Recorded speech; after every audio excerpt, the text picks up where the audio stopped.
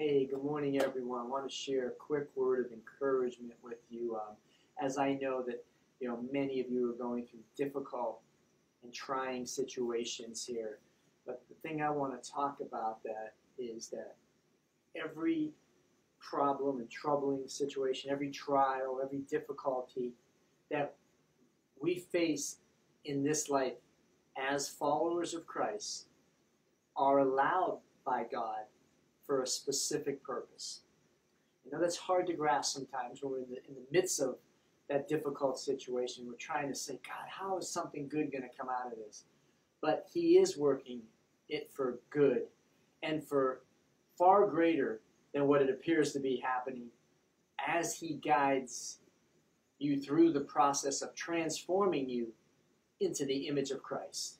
That's what the ultimate purpose is through all of our struggles. Your faith is being sharpened as a sword to equip you for the battles that you will face in this world. The path of victory has already been set, and there's nothing that can destroy a believer who has put their faith in the cross of Jesus Christ. The truth is that the strength to endure every painful trial is with you in Christ. You may be feeling weary and completely overwhelmed, but the Bible tells us that God is close to the brokenhearted. He saves those who are crushed in spirit. He does not abandon you when your situation is bleak. So as you lift up your fears to Him in thankfulness and in prayer, you allow His power to be unleashed in your life as He takes your struggles and makes it work in the perfect plan He has for you. God knows your weaknesses, and He has seen your failures, yet His power is more than enough to take you safely through this difficult time you're going through.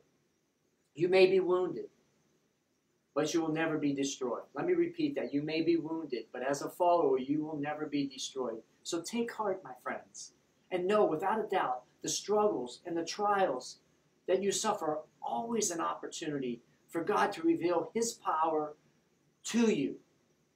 It is being worked out in the timing that God knows. And He knows the outcome. Each time a painful situation brings you to your knees, use that position to give glory to God. It frustrates the devil when you do that. Never let the enemy convince you to surrender in the heat of the battle, for you are nowhere near defeated. You have been made more than a conqueror through Christ, and He is not going to fail you now.